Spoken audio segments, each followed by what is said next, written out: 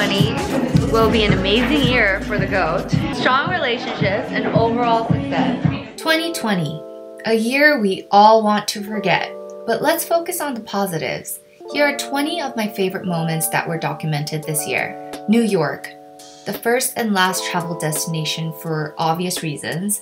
I'm so glad Sulwhasoo flew me over for an epic photo shoot. I'm wearing a face mask right now because of the virus. So many people on this flight are wearing one. Staying in Korea gave me the opportunity to appreciate the present.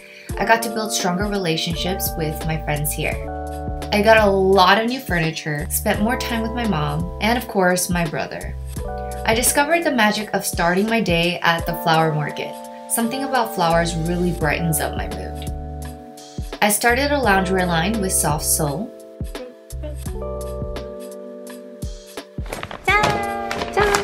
And I love seeing my friends styling the pieces. Speaking of collabs, my Vita Duo creams with NEOGEN got a makeover and a boost in formula. I spent a week in Jeju this summer and it was the most relaxing trip of the year. While we watch basketball, they're filming TikTok. Basketball occupied a good amount of my mornings, but it was worth it when the Lakers won. 10년 만에 코비 브라이언트가 이겼는데. I bought my first pair of Jordans after watching The Last Dance.